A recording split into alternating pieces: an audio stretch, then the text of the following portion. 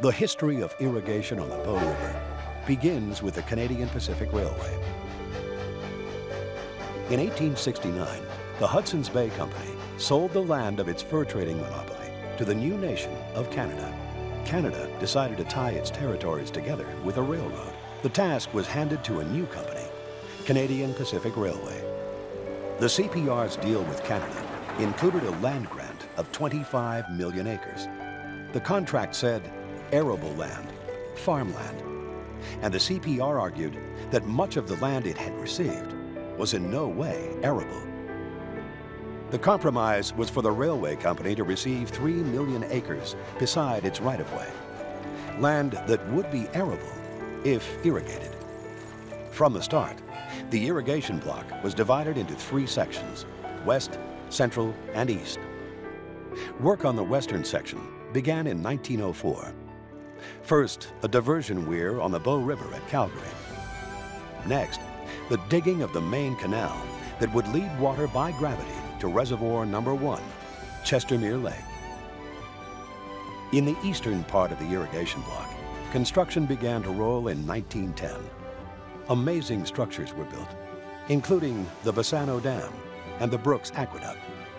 While building the first irrigation facilities, the CPR began advertising for irrigation farmers in central and eastern Canada, the United States, and across the Atlantic in Britain, Ireland, and Europe. To prove that irrigation farming would work in Alberta, the CPR and federal government built a demonstration farm at the new town of Strathmore, east of Calgary. 700 acres were brought under irrigation. And settlers did come. They came because of water, for drinking, for bathing, for crops, livestock, gardens, and trees. Homesteading in a dry land was a fearful prospect, and the promise of irrigation water made all the difference. For most of the 1920s, irrigation farmers fared well. But the 1929 market crash and the Great Depression knocked commodity prices so far through the floor that farming was not profitable, no matter how you did it. CPR revenues plummeted, and the irrigation block was no longer profitable.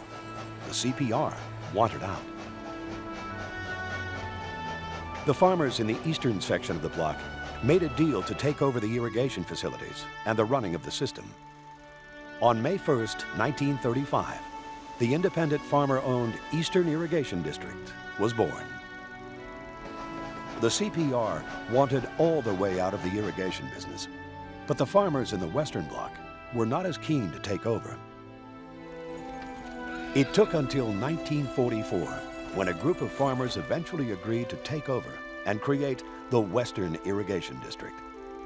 The history of the Bow River Irrigation District is very different from the other 2 Bow Basin districts because it had nothing to do with the CPR. The original founder of what evolved into the BRID was a private cattle company. With the support of some wealthy investors, the future looked bright for a time. Then came a series of reversals. Stability came to the irrigation project through government intervention. In 1950, it was taken over by the Government of Canada and operated and improved by the Prairie Farm Rehabilitation Administration.